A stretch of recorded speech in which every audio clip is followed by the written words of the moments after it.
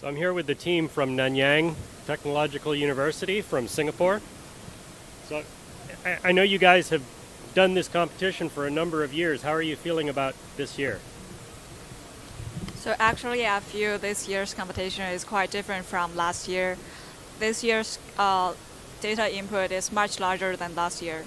So many applications, for example, OpenMC and HoroVolt, and even the secret application are given a data set which is this George is not expecting us to finish before the competition ends. So yeah, and also so this year we are facing something very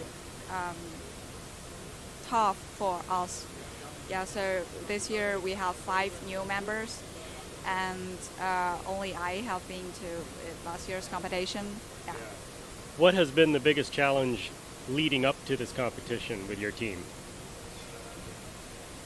Well, the biggest challenge for this competition might be the server down. So previously we brought this cluster which consists of 2 nodes, and these 2 nodes are connected by the InfiniBand directly, and like at the first day evening, so like we only start run the application for several hours, and then there's a power shut off, and then after the power shut off, when we try to boot up, we cannot boot up because there's a we either have a bad RAM stick or our motherboard is fried.